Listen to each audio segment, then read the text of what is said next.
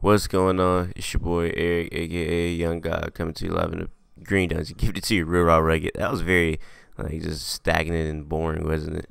I just woke up. I gotta go to school. It's 9 o'clock in the morning. You see, I gotta go to school in a few. So I was like, why not, man? I should have did this like 2 days ago, but I didn't. So now I do it right now. All right, let's get into it, man. What I've been watching: Serpent with Feet. Now I don't know if anybody knows this young man, but he's really strange. Everything about him is strange. His appearance is pretty strange. The way he carries himself, pretty strange. The way he sings is pretty strange. But I like it for some reason. Like, he has like a big septum piercing. He does his like weird thing with his voice when he sings, where he's like shaking his voice. But I can't really do it right now because, like I said, I'm kind of tired. But it's really strange, man. He's a strange guy. But if you want to listen to some strange R&B, his R&B is what it is. And it's pretty soulful, but it's just weird, man. Like, I look at that interview with him, he was like carrying around like this black baby doll, and he gave the baby doll a name, and just a weird guy, man. But hey, I like weird, man. I don't think he's like forcing it. I think he's just one of those weirdos, man. I like that. So shout out to him. Don Toliver. She got issues. She got issues. I can't sing right now. I'm too tired, bro. But yeah, this song is fire. Oh my gosh, bro. This guy is to be looked upon in 2019. He signed to Travis Scott, and boy, did Travis Scott make a good signee with this young man. He is super talented, has a very unique voice.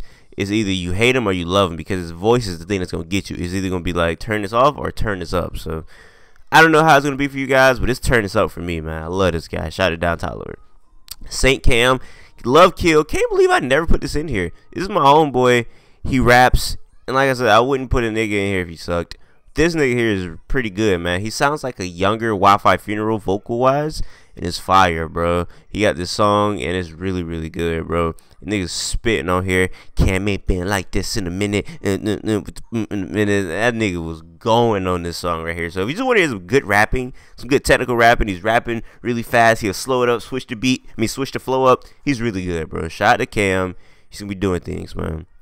I love Friday. Now, I'm not gonna lie, bro. I would say it's a guilty pleasure, but hey, man, I like I Love Friday. I love Xenocard. I love a Smoke a Job, man. This is fire right here, bro. I think Xenocard can sing, bro. I feel like, yeah, they're like a meme, funny group or whatever, but he actually has vocal talent.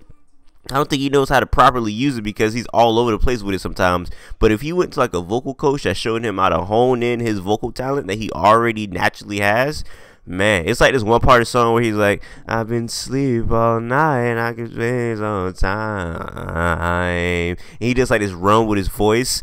Fire, bro. And their songs are catchy, bro. Sauce It Up is fire, bro. What do you say? Sauce it up with the juice. Hey, yeah, yeah. Sauce it up with the juice. Hey, yeah, yeah, yeah. Billie Jean with the moves. Hey, yeah, yeah. I think the song is hard, bro. Smoke Job had a hard bar. She had a hard verse, bro. This song is great, bro. Shout out to I Love Friday. I like I Love Friday, man. They're fire. Xenocard. If the nigga ever see this, man, go to a vocal coach. I'm telling you, this nigga will be crazy because he already has like this weird, like kind of like new age rock voice, like a Green Day or something like that, Blink-182 type voice. But it's kind of soulful a little bit because he black, because he already got a little sazon, you know what I'm saying, already. So I'm telling you, bro, this nigga fire, man. True Life reveals what really happened between himself and Future working with Jay-Z and Dungeon Family. That makes it sound like him and Future are beefing, but they're not. And I love this, man. I tried to True Life. He seems like a really cool guy. If you ever seen a classic video, I think I had in one of my old What I've Been Watching videos, he was basically like in the car, and he would get out the car and went to the gas station, and he asked for some Fruity Pebbles. So he got some Fruity Pebbles, and he had some Fruity Pebbles in the car. He had some rosé, some liquor, and he poured the rosé as milk for the Fruity Pebbles inside of a bowl. Then he poured the Fruity Pebbles inside of the bowl, and he ate them. He said, "This is the breakfast of champions. Rose and Fruity Pebbles." And he started eating Rose and Fruity Pebbles, and he was dead serious. Video is hilarious, amazing. Nigga was serious though. Like, nigga wasn't even playing. Nigga was trying to make it funny. Like, he was really serious. That's really the breakfast of champions. It's the breakfast for dirty niggas, man. I would never eat no goddamn Rose and Fruity Pebbles. That's disgusting. But yeah, it's a pretty cool guy though. You know, I was watching an interview talking about like being in prison and how when you get out of jail or prison, niggas blow, where the music, where the music? But he's like, bro, I have a family. I want to spend time with them. Like, yeah, music cool and all, but I need to get back these years that I missed. And it was really cool, man. Talking about how he was like in jail in our prison, and his son to call him like, "Yo, I got this new video game. I want you to play it with me. Like, when you gonna play it with me?" And it was just sad, man. But he's out of prison now, and yeah, he's happy. Seems to be happy with his family. Shout out to True Life, man. Hope he has a very, very positive future. My Hops, Viper. Bro, I've never heard this song. I don't know Viper. Like, I'm cool with the nigga, but I interviewed him, and I've of course seen Viper around on the internet. And yo, this might be the most funniest song I've ever heard, bro. This song is about his hops, like literally him jumping up in the air. He said that niggas want to kill him because his hops. He said he got shot in the dome because of his hops. This whole song is about him dunking on niggas, and niggas want to kill him because he could jump high. I kid you not. That's literally from point A from point B. That's the whole entire song. If you want to laugh very loud and for a long time, listen to My Hops. This song is ridiculous, bro. I'm telling you, this nigga's like, niggas want to shoot me cause my hops. I got a triple double cause my hops. And it's so funny. He tell niggas how to throw the alley-oop. Throw it off the backboard. And I'ma dunk it cause my hops. Man, y'all go listen to that. That song is ridiculous. Sade, the big unknown. Come on, man. Sade is queen. Sade is everything. You know, if you don't know what Sade is, I'm not even explaining who Sade is to you. But she's dropped a new song in a video. It was very, like, cinematic. I was trying to figure out if it was, like, for a movie or whatever. I can't tell. But it's really beautiful. It's Sade. If it's Sade related, it's going to be beautiful, man. MF Doom rapped over a Sade sample, and it was beautiful, man. Ain't nothing about MF Doom beautiful. But it's that song, what is it called? I know it's on one of the album covers where he's like the animated version of himself. I can hum though. I can hum the sample. I don't know what the song is called, but it's a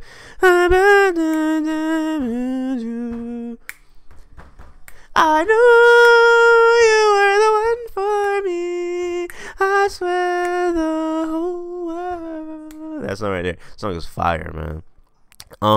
Borat returns to tamper with midterm elections. Come on, man. It's Borat. It's Sacha Baron Cohen. Who doesn't love this man right here?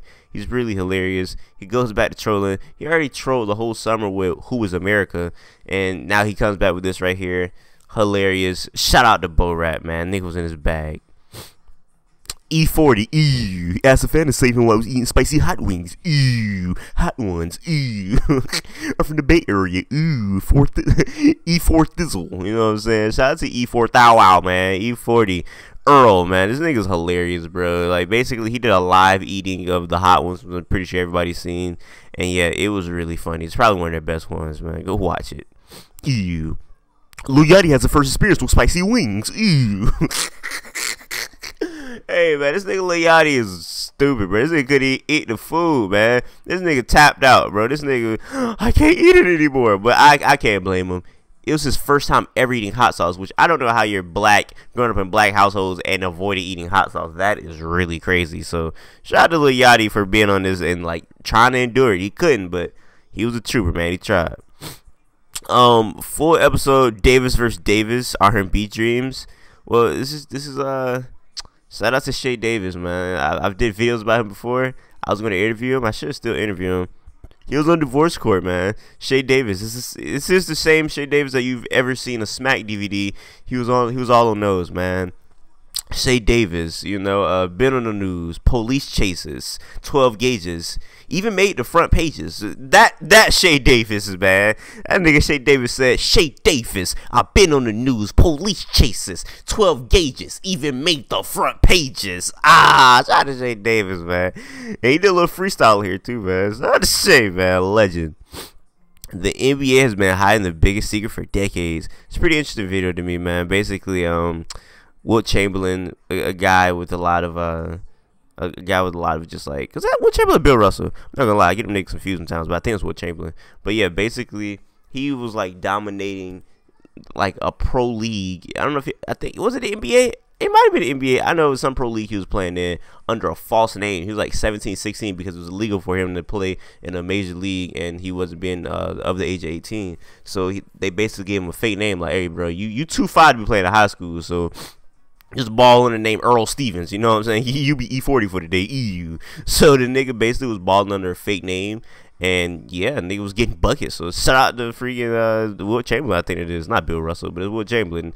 Nigga was getting buckets at 17, averaging like 70 points in the playoffs. Like, what? Like, that's crazy, bro. That nigga really must have been playing against bums, or he was just retarded, bro. Because that's crazy, man. The only man Joel Embiid is afraid of made him cry. Now, this video I only highlighted because Joel Embiid is, even if you don't watch sports, he is one of the funniest niggas in sports right now on social media. He is the biggest troll you will ever encounter. This nigga is ridiculous, bro. Go follow this man on Twitter, Instagram, whatever, if you want to laugh. Go watch this video if you want to laugh. He talked about what made him become a better shooter. And what he Googled just had me rolling, bro. And I ain't even gonna spoil it for people that is gonna watch it. That nigga there is funny, bro. Goodness gracious. Easy Does It podcast. I didn't have to put this in here, but yes, I did, because it's not on my page. Well, it is on my page, but go subscribe to that channel, RAOP Studios, because I'm going to be on there. Well, I'm always on there now because we have a gaming podcast. So if you want to watch me talk more, talk about games, go subscribe to RAOP Studios. That's where you'll get all of your game Eric related stuff right there, man. And I had a little tab thing now, so I can just drop y'all a link. So if you forget to do it, you'll get a link soon. Man brings pizza to teen's house, meets Chris Hansen instead. Hey, this is crazy, bro. Like, this nigga was basically trying to like sleep with a 13-year-old, and bro was trying to justify it, man. It was ridiculous, bro. Like I said, How to Catch a Predator classic show, came back, didn't even know it until recently. Chris Hansen was in his bag, man. This is a hilarious episode. It's not hilarious, it's kind of sad, but the way Chris Hansen came out the room, it was hilarious. But it's just sick, bro. This nigga was really trying to sleep with a 13-year-old girl, man. Tariq Nasheed versus Dusty Collar, who was flossing his Benz key. Hilarious video, man. Sometimes Tariq Nasheed is just like too out there for me, but gosh, this video is hilarious, bro. That nigga said he had a tiny, what he said, he said some crazy junk about this nigga Beanie. He said that nigga was in an elder's home. Like, goodness gracious, he was going on this nigga who joined his Instagram live. Go watch that if you want to laugh. Goodness gracious, Tariq was going on this nigga.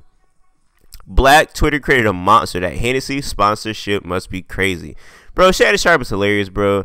He pulled out some Hennessy on TV again, man. And then Skip was like, he was like, you pulled out Hennessy at 9 o'clock in the morning. Then you're smoking going God knows what. Then Snoop Dogg just leave your dressing room. And this nigga Shannon said, you dry snitching. Skip. Come on, Skip. Come on, Skip. We'll keep it on the low, Skip. That nigga done fool, bro. That nigga that is hell, bro. Shout out my dog, man. Tube Steak compilation part 2. Now I didn't watch this video, but man, I seen like 9 seconds of it, and I was like, I gotta put this in here. I forgot to go back and watch it. I'm gonna watch this probably like right now after I get done with this.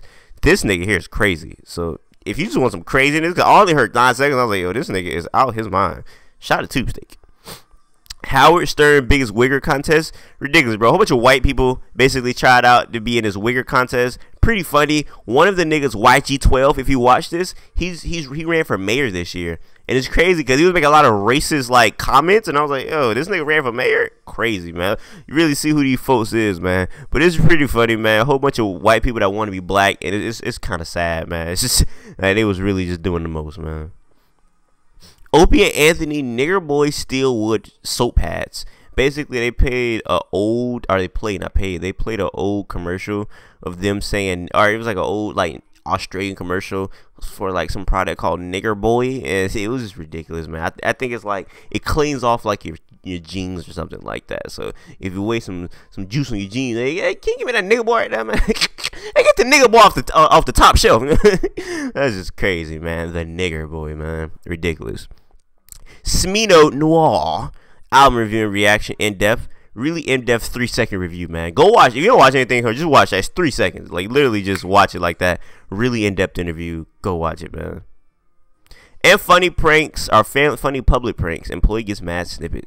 This is a nigga I also know in real life. Go subscribe to him, man. I never wanted to be this nigga, but if you do go subscribe to him, comment Eric sent me. Do that. I want to know if I have enough power to get niggas say Eric sent me. Don't ever do that again after that, but do it on that video right there. Say Eric sent me. All right. I'm out of here. Bye.